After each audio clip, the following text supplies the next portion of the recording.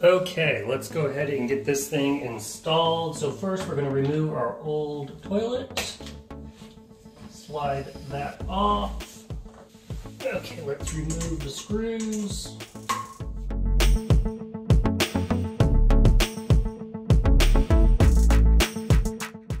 Okay, so next we are going to attach the Bidet device itself. First thing, there's going to be a sticker here that's going to be on here. You may want to remove it before installing it.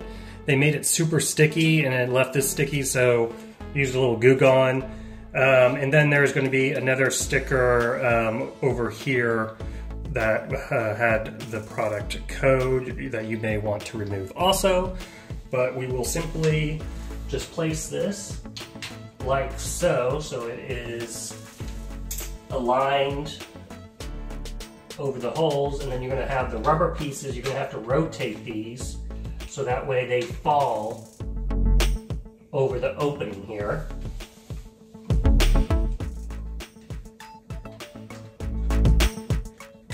And then you are going to reinstall your toilet.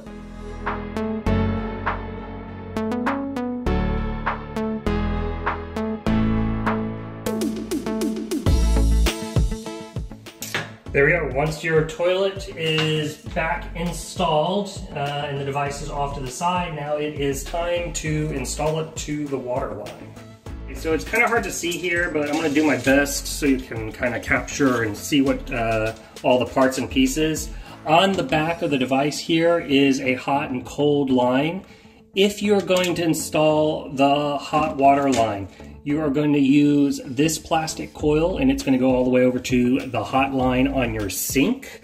And then you are going to use this splitter right here. So this will attach to essentially your existing line. You'll just slide this in place, and then this part right here will connect to there, and you'll tighten it all up.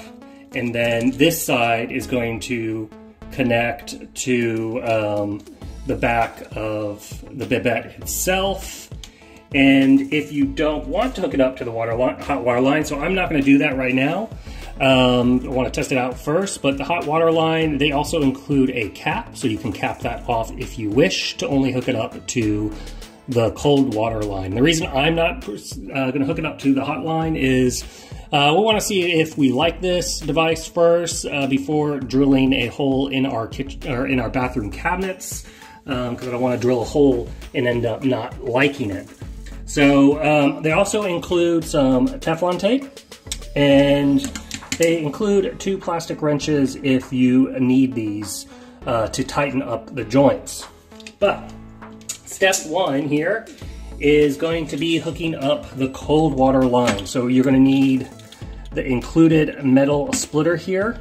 You're going to want to take off the plastic caps. And on the big side here, you want to make sure this black rubber piece right here is inside. If it's not inside the box, you need to put it inside this little device right here.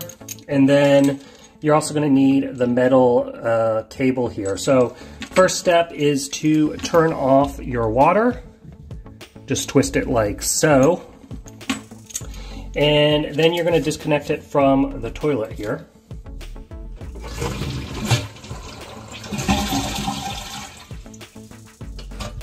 Okay, so now go ahead and disconnect the water line from the base of your toilet so you can install the splitter.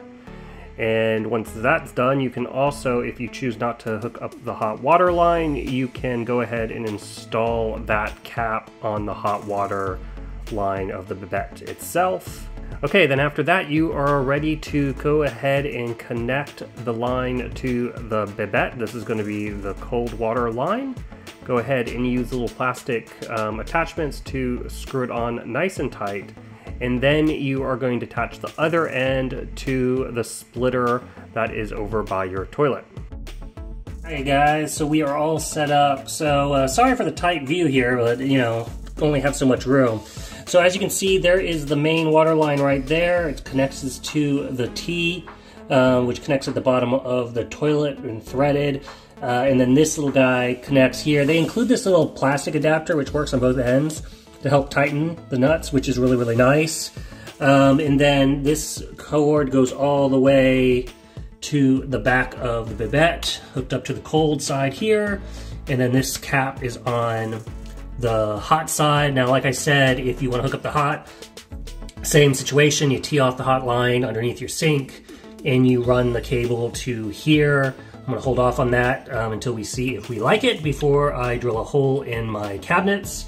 Now, I do want to point out, for some reason, the wrenches that they included, the small sides fit perfect for these, but it didn't fit, for at least my toilet, the bigger nut, including the one on the device they provided. So you may need another wrench to get it all tightened up, but that should be pretty fine. So the last thing we do here is we are gonna turn on the water and hope we don't get any leaks. Now, I did want to mention, I forgot to mention earlier, before you get started all this, once you turn off the water, make sure you flush your toilet.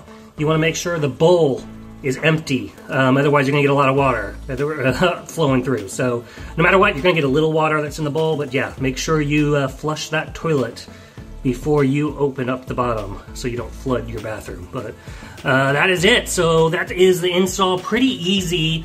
Overall install, I would say maybe took 10 minutes. Plan for longer, obviously, if you're hooking up the hot water line here, but let's go ahead and give it a try and see how it works.